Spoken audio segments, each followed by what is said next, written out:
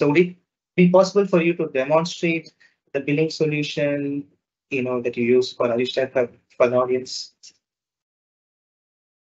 Sure, with pleasure, Aaron. I will try to present from a live portal what we are using in matter of features, like the main feature that we are using today for our production environment.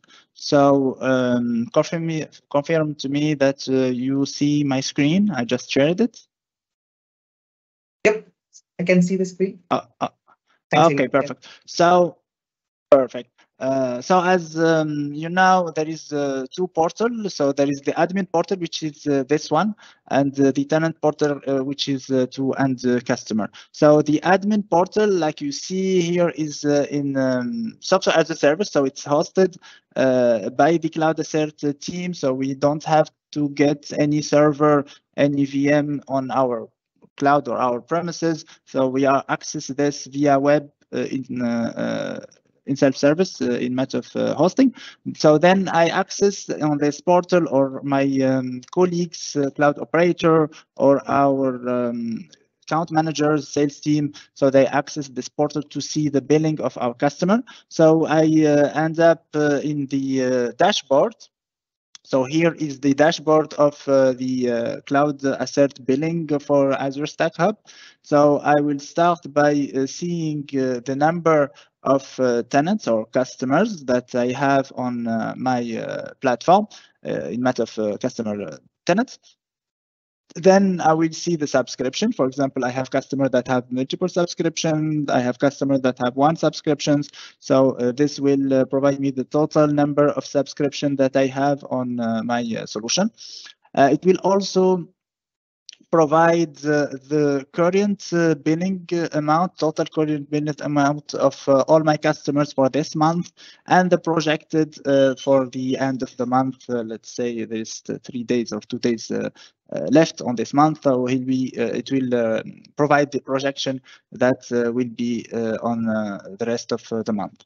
It also talks about CSP license, but it's not something that we are using today.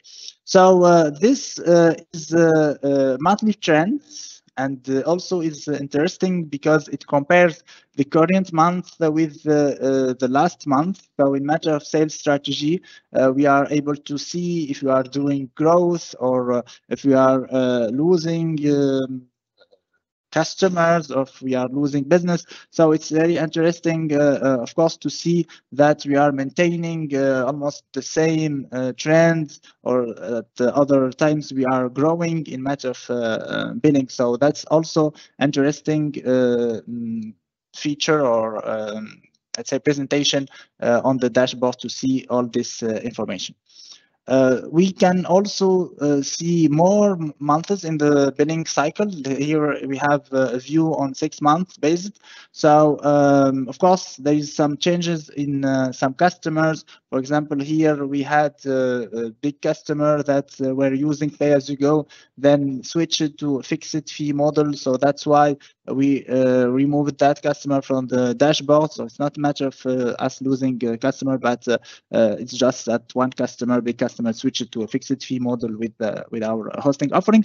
But here, like I said, we have the ability to see for 6 month range the total amounts of billing that we are doing to all our customer, and this will, like I said, from a sales perspective, help us follow the trend of our hosting business. So then I could drill down a bit more into details. I will start with the pricing in matter of chronology for the presentation. So the pricing is the base that we use to bill our customers. So for example, here I have 2 pricing profiles. So each pricing profile is related to one data center. So here my pricing profile for my first data center, and I create the prices as I want. I can have the template from cloudassert, which is aligned on Microsoft Azure public cloud, and then I could change it So I could bill each resources granularly with granularity. So I can build the capacity storage, the VM sizes. So each VM sizes I can put a price on it. So to be able to track all the resources that the customer could create on the Azure Stack Hub, and then bill the right amounts for each resources. So like I said, we have two billing price profile. So this is for the second data center, and same thing, we'll be putting the price. But like I said, there is a difference for us from matter of business need in matter of pricing storage. So we have the flexibility to create two price profile and put the correct price on each region.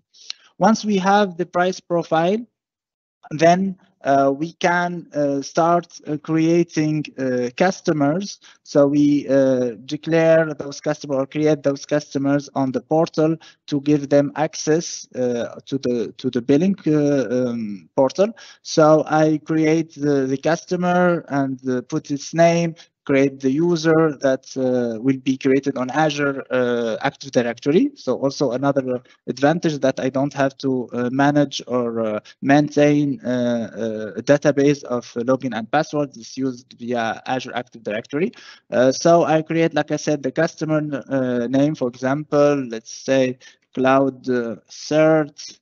Then I will be applying one of the two pricing profile. It's called offer here. We'll talk about it later. So I will apply, for example, the pricing profile, and then, for example, I will put the email for the contact on that customer. Also, I can put the country, and then I could create the login and password. So actually the login, and then the customer will create his password when he have the email sent to him in matter of access. So after I create that customer, so I am able to manage the users, of course, the access user for the customer. So I'd be able to activate, deactivate, add or more users for the customer.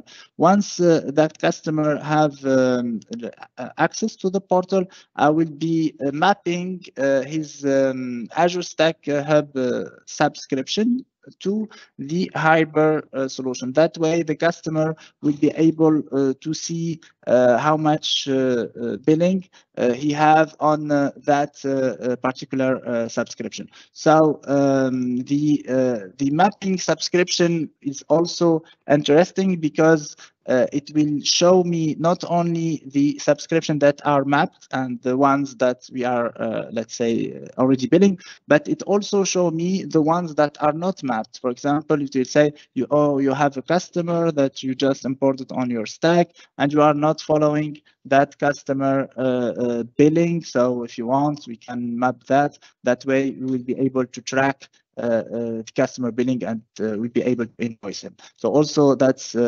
something interesting. So once we have done all the configuration needed for the customer billing, we'll be able to see each customer consumption. So for example, here I have, I went back to the billing view and went to subscription. So here the currency, like I said, we are able to use, and we configured the currency in Tunisian dinar, which is the local Tunisian currency, something that the customers like to see his billing in his local currency. So here, of course, we have the history of months that we have been using Hybr to bill our customers. So, for example, if I go back to August, we'll see the consumption of my customer on August. So also another interesting feature, I will be able to sort those customers by total cost or by company name or but by whatever let's say information I want. So for example, here I will have my biggest customers sorted in matter of total cost, and then I will be able to see the consumption of each one of them. Then after that, I can drill to the details if I want to see per resource type how much that customer consumed for that specific month. If I want more details and want to see VM by VM, resource by resource, I'm able to see that from the report view. So I can go the same, go to August, sort again.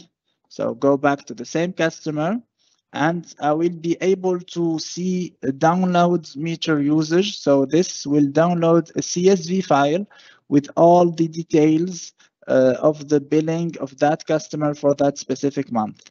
So this file will be providing all the information for us or for the end customer to see all his consumption, like I said, hour per hour, resource by resource. So I'll be like sorting a bit this file to be more visible.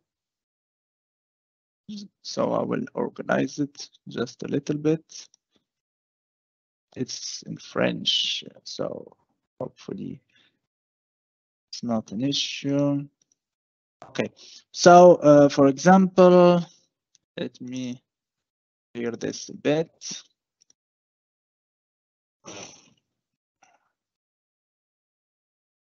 Could hide a few that I don't need. Okay, so it will provide the subscription ID for that customer. That way I can verify and the customer can double check that his consumption is related to him. Of course, it's Azure Stack based consumption. It will provide the type of the resources, if it's network, if it's storage, or if it's compute. So that's the service type. So that's something, let's say the main organization of resources. Then there is another more granular organization, which is the metered resource name. So we will see per VM type, per disk. For example, the customer could go and say how many VM I have on the DS3 V2. So he will see all his VM on that VM size. So this is also something interesting, matter of visibility. So we also have the resource name, of course, the name of the VM or the disk, etc., which is the identifier of each resources. We also extract the resource group. So if a customer have his resource organized per resource group on his Azure Stack tenant, so we will see those resource groups.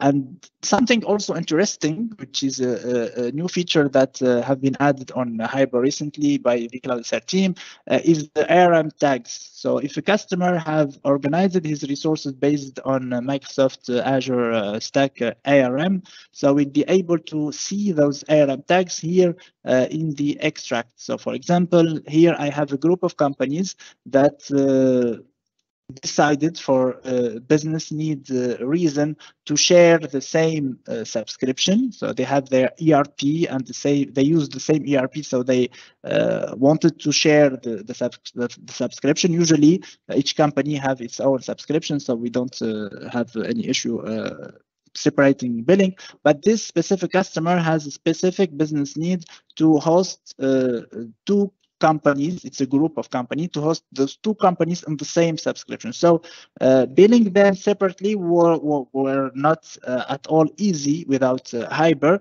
So with Hybr and specifically with this feature, we are able to ask the customer to each one of them tag his resources with his name on the ARM. So then I will just filter on that ARM tag for the customer, first customer name. This is a chain of supermarkets. So one of the supermarkets, Géant, the other is Monoprix. So we'll filter on that and see the resources related only to that ARM tag. So it can be departments in many other, let's say, companies, can be department, and each department can have its tag, can be development environment, production environment, etc. So tags can also be used in many ways. Of course, we'll have the dates. So for each day, the consumption per day of the month, we'll be seeing the number of hours that the resource have been used. For example, this disk, of course, it's 24 hours. For example, the VM, 24 hours. We have this customer that is using Azure automation to start and stop his VMs on Azure Stack Hub to optimize consumption. So for example, you can see that not all VMs are running 24 hours, and this is also tracked by Hybr. As you can see, for example, this VM run 8 hours per day, which is also interesting for the customer to be on the pay-as-you-go model. Of course, this is, like I said, in French. So in Excel sheet, this is comma separated. So I can just fix that very quickly because I'm using Excel in a French version, not an English version. So, and here I will be seeing the amount. Chinese engineer have 3 decimal after the comma, and this is of course a number. So here I will be seeing the total cost. And for example, we said this was like 19,000 something.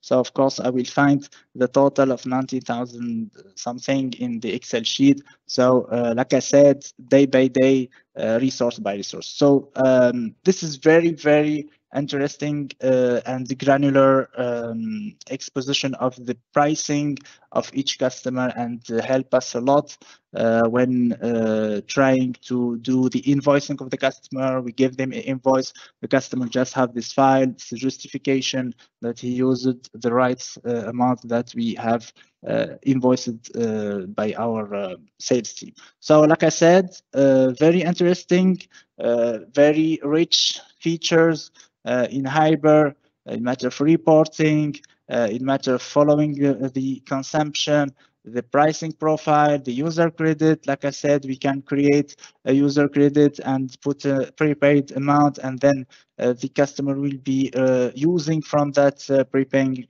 amount. So also ability to personalize. If you want the currency, we can personalize the VAT amount if you want to apply a VAT or not. For example, we are not applying the tax on our business model here because we are applying that on our ERP system, but also it's something that can be done in Hybr. We can even simulate invoice on Hybr. That's something that can be done also, and have a simulated invoice before creating the final invoice on our ERP. We even have a price calculator. We can start by creating some simulation, and then we could share that simulation with the customer. So something that our team started exploring. I'm still not very familiar with it, but it's very easy to use, as you can see. So I'll be able to, for example, choose a VM, and then we'll have the price. And that price, something is important, is extracted directly from our pricing profile. It's not something that is taken from Azure or public cloud or something. It's get directly from our price, so it will be a very correct and very precise pricing estimation that can be used by our sales executive to present financial offer to some customer. So this is mainly, let's say, the features that I wanted to share with you. And of course, if you have some question or something that is missing, just tell me and I will talk about it.